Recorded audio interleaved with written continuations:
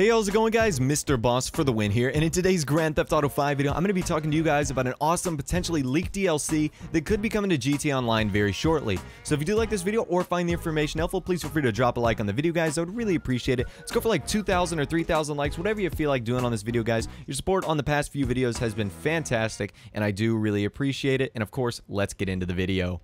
So that's right, similarly to how a lot of YouTubers found out about the hipster DLC, this is the same way we're obtaining this information right here. Now, this leaked DLC, a supposed DLC, is going to be called the Independence Day Pack. Now, this is something that I have predicted on the Squadcast a long time ago. I would even say maybe like 2 or 3 months ago, whenever they first announced the spring updates, I said that something like an Independence or a 4th of July holiday was going to come for GTA Online. It's something that I thought would fit really well with the holiday theme that Rockstar wanted to continue to bring to the table, and I thought it had some awesome opportunities for GTA Online.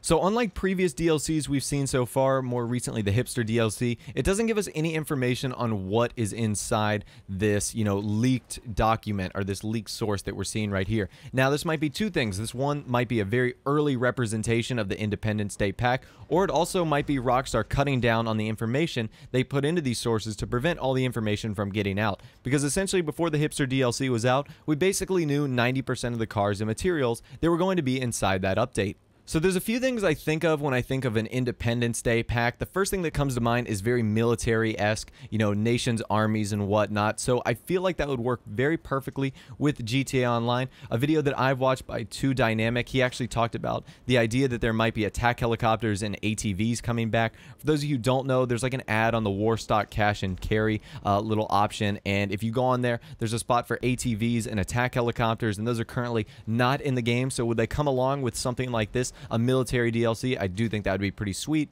Another thing to think of is some cool styles of clothing and weaponry as well. Independence Day, again, all about independence, all about kind of military firearms, stuff like that. You also think of when the 4th of July, you think of fireworks and celebrations. So I wonder if there'd be a cool like prop or teaser weapon where they actually, use fireworks or whatnot. So I do think there's a lot of potential for this DLC. It's something that I would be very excited for. As far as a release date, we don't have that yet. I wouldn't imagine the 4th of July because I don't think this is going to be an American holiday only DLC. I think they'll do it sometime in mid-July, maybe after the 4th of July holiday, and I think it's a really good time because the hipster DLC will probably be out for about a month or so, and I'm always looking for something new and something cool and just some awesome additions to GTA Online.